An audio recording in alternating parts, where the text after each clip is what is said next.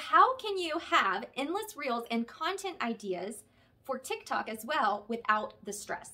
That's exactly what I'm going to be going over with you in today's episode. But first, if we've never met before, my name is Ashley Aylor, and I help online entrepreneurs and network marketers grow and skyrocket their businesses utilizing the latest marketing strategies. So I have a question for you, and go ahead and write in the comment section below if you've ever felt this way. Have you ever put off creating content?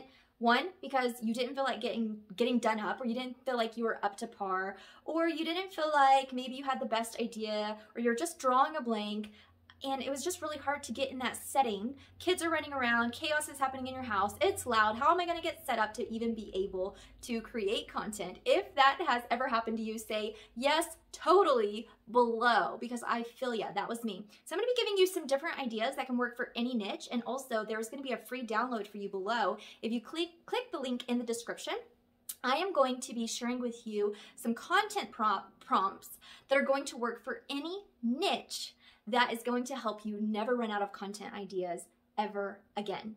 So the very first thing that I am going to tell you that is going to help you to never run out of content ideas ever again and to run out of content to post is you need to start recording raw moments. What are raw moments? So you can simply record like a beautiful scenic scene, or if you're at the beach, or maybe you're walking in a beautiful garden, or you're at a beautiful restaurant, you can record that, save it to your camera roll, and always edit it later and save it so that way you can share a story or a motivational quote or maybe some tips.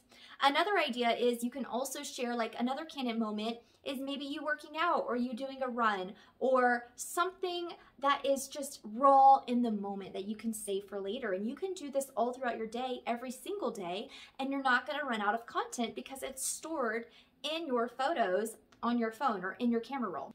Another thing that you can do is you can just do a hyperlapse or speed up your camera, or you can edit it later, and you can simply just point at some places all over in the screen. You can do this anywhere. Like if you look really nice one day, you don't have to open up the TikTok app or the Reels app. You don't have to open it up to create it, but you can go ahead and have those content pieces ready. So that way, when you're ready to post that content, you don't have to worry about getting all dolled up. You don't have to worry about having the perfect scene or it being super quiet. And that's another thing that I really love about being able to create TikToks and Reels is sometimes I may create these videos and it may be hectic in the background. There may be dogs barking or whatever's going on, but because I'm saving them to my camera roll and I plan to upload them into the TikTok app, I'm just gonna turn that volume down all the way, and then I'm gonna turn up the volume of the trending noise or the trending sound, and I'm gonna utilize that so that it mutes out all the chaos. The last idea I have for you, and don't forget to grab the download below, which is going to have a lot more ideas for you so you never run out of content again, but it's you simply recording little voice clips of yourself, of you holding the camera in portrait mode, and just sharing 3 tips to XYZ, fill in the blank. Here are 3 tips to have a flat stomach with things that are already in your refrigerator or in your pantry.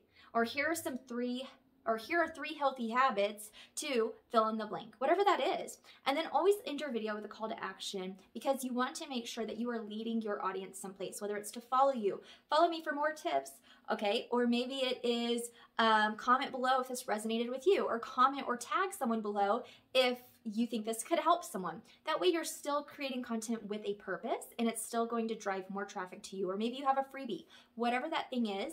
Always reverse engineer your content, which is a little off track, but anyways, I really hope that these tips were helpful. If so, be sure to hit the thumbs up, subscribe to my channel for more weekly episodes that I put out with training on marketing strategies and how to grow an online business, and don't forget to grab that free download below.